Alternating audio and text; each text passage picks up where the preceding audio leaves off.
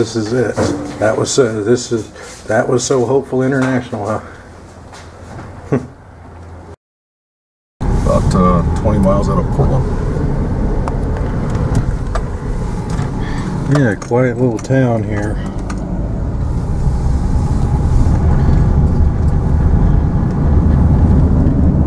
And that's one heck of a place to start the cause right there, you think?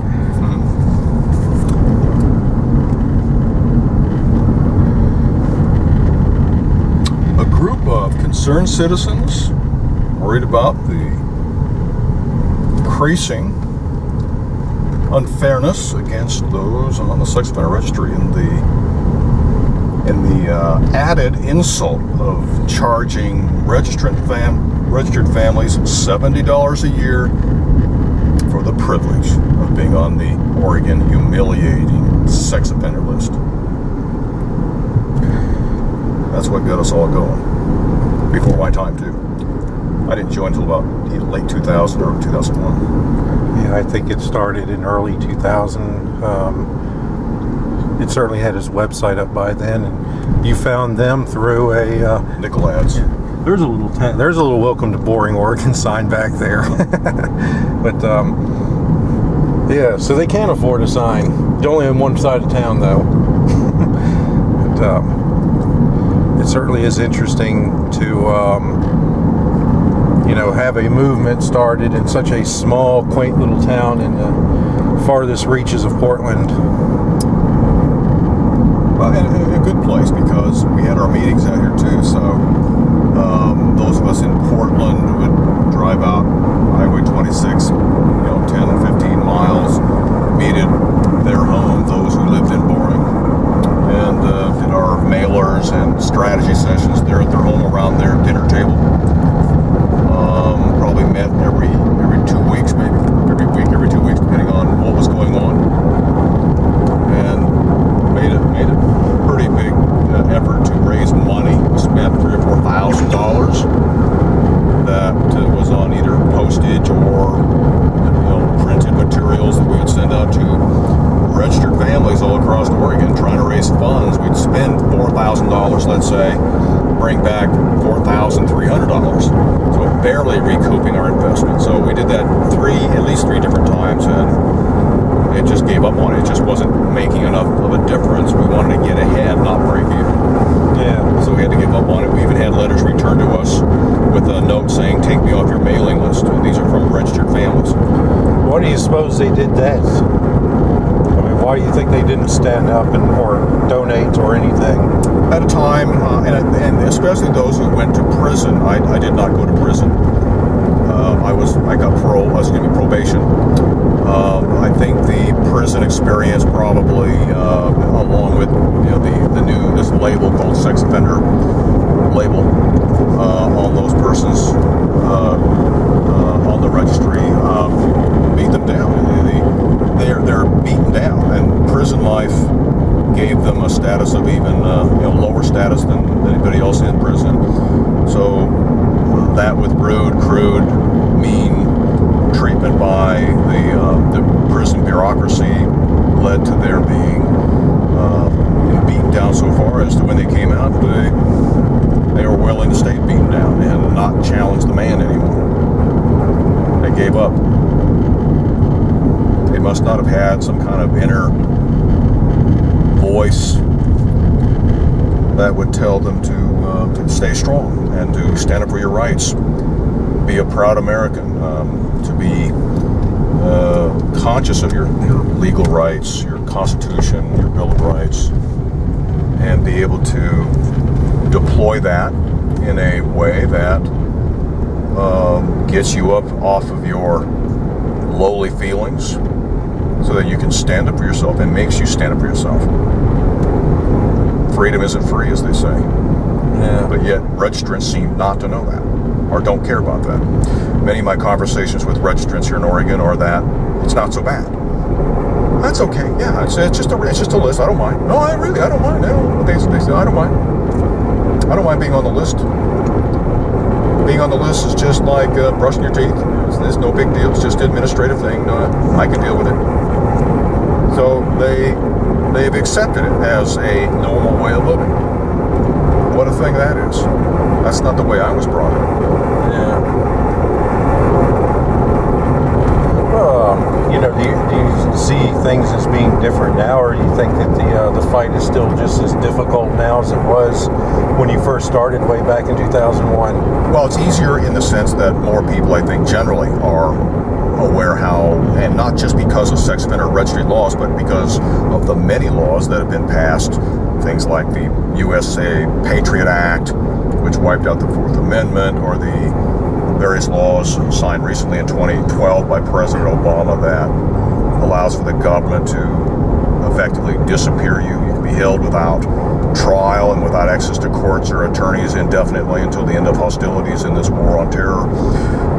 People are beginning to realize that, and not just those laws I've mentioned, but we live in they're getting a sense that we live in a police state, a real fascist police state, and you have to look through that lens to see what the registry actually is. It's not about public safety, it's about political power, career opportunities, it's about the prison industrial complex, keeping their prison beds filled. It's a lot of these things. So, but it's anything but public safety. In fact, ask yourself this question: can you think of a more politically abused topic than public safety? Now, at the national level, in Congress and in Washington, D.C., generally, they don't call it public safety, they call it national security. Everything's about national security, but that's public safety too, isn't it? Exactly. The states use public safety, the feds use national security. It's all about cheating the citizens out of their freedoms, so that when they give up their liberties, the power of government grows to fill in the void that you gave up a little bit, and the power of the government grows. I think one of the biggest things that people struggle to tackle with, especially within our cause, the few who do step up, I think that some of them, and I'm sure you agree with me, that some of them fail to see the big picture. They don't see, how does the sex offender registry issue tie into greater issues like the war on terror, or, even the greater issues like the war on crime, or homelessness, or other social justice issues. How do you see these, this narrow focused area that we do with the sex offender registries? How does that tie into the big picture? Well, families, as far as I can gather, are busy people, as anybody is these days, as people are today. So that if they have any time at all to put their attention to politics, or in the politics of fighting these sex offender registration laws, they haven't got a lot of bandwidth. So the time they have goes to a very specific point. Fighting the sex offender registry laws by grouping with others online, for example, and getting involved that way. They haven't got more bandwidth to maybe read more generally what's going on in politics and in the effort to under the cover of public safety or national security to make citizens of this country safe from terrorism. I don't think they make that connection because they simply don't have the time, I think, is the first reason. The second reason is I don't think they read much. I think they stay very specifically, narrowly glued to our movement, the repeal of the sex offender law movement. But I think they'd rather specialize than be broad, and I think you have to be both if you can. Maybe not so deep, but a little wider than maybe your politics allows. But these are all part of a larger tapestry of this police state that we've allowed to come about in the last 10 years, especially, that has put every American on a list of some sort, whether a dissident list, a no-fly list, a terrorist list, a friend or a material supporter of a terrorist list, registration lists, arsonist lists, deadbeat dads lists.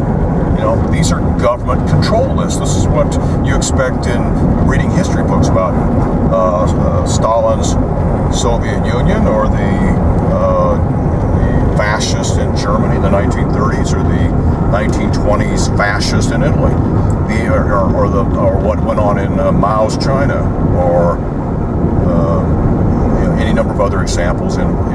history of the world of the 20th century mainly. So I don't know why it is that we don't see these things, but they're there, and through the efforts of my friend Mr. Logue and myself, maybe we can communicate on that a little more often to tie it in. I think that tapestry needs the thread called the registry thread tied in and woven into the tapestry that we understand about our world so far. Yeah. Well, SOHopeful, does have its place in our history, obviously, because it was one of the first groups, and it morphed over the years from a legal defense fund to into a international forum support network for registered citizens, first of its kind, I believe. And everything. How far along do you think we are since those times, since those early days? I mean, do you see us, having successes over the years and growing and becoming more organized? You think, that's a good thing? It's is there anything more you think that we should be doing? Well, the answer to the first part of your question is, have we come very far in the years since we started our efforts to fight these laws? And sure, absolutely. I mean, we have made efforts in growing our information base, number one. I mean, when I started out, I didn't know that registrants had low reoffense rates, for example, or at least it was new to me when I first joined, and it was known by my compatriots at that time back in the SOHopeful Legal Defense Fund days. We didn't have many facts. We only knew that we had to organize ourselves and build ourselves into some kind of movement, which would then have the resources to get the facts and build our arguments. So since those times, we've grown in magnitudes since those days, and have grown our numbers up, not just in Oregon, but across the states. Certainly the bigger states have more populations, are able to have more members. But it's been a slow process. But I think, bit by bit, more people who are on the registry are reaching out, and to find other people like themselves, whether they're family members or just a registrant looking for a connection with other registrants, to stand up for themselves. And that's been going on, and it continues to happen today in 2014. And the future looks pretty bright in the way I look at it, even though I complain frequently about it as a movement that isn't moving along that fast. But if I have to be honest with myself regarding that particular position, well, but we haven't got the resources or labor to go out and get the additional funds and labor. So the whole thing is, it's on a curve. It's on a growth curve upward. It's an exponential curve, I think. It's accelerating in the pace that it has had, again, where it is today and where it's grown to. So I have good thoughts about the ultimate success of our movement to repeal all these laws, both at the state level and the national level. The question is when. It's hard to do that math with the size of the organizations we have across the country today, but I'm still positive. Groups like RSOL and the individual groups out there, certainly one that Derek Logue operates at Once Fallen, are indications that we've got some great fighters out there who are knowledgeable and healthy and willing to get out there in the public as well and carry the fight to new heights and levels. In terms of what we need to do is, and I've said this for a long time, we need to develop our political efforts. We've done a great job on the legal and informational front, and on the structural front, we've done some good things there. But we need now to develop our political efforts in areas where militancy and radicalism are part of what we talk about on a routine basis. We need to be more militant. That doesn't mean throwing Molotov cocktails, but it does mean that we need to be face-to-face with people who are our opponents, whether they be sitting at a legislative testimony table, or whether it's holding up signs at a state capitol step somewhere, or on a busy 4x4 highway, various kinds of messages, and working with other political groups. This whole thing is like an onion with various ring layers. We are the center layer, let's say. The ring out from us might be the gay rights movement, where they've learned a lot of things about politics. We could learn from them. And a ring out from that might be constitutional groups that are fighting to get the money out of politics, for example, and to have a new constitutional amendment that says money is not speech and corporations are not people. And so that we can take back our government. And then you can go out from there to other onion ring layers out from there. But we have to partner and come face to face with our opponents. That is the message, I would say, is part of the bigger part of the need to do list. On that, it goes on that need to do list. Yeah. Well, we certainly complain at times because we care about the cause, obviously. You know.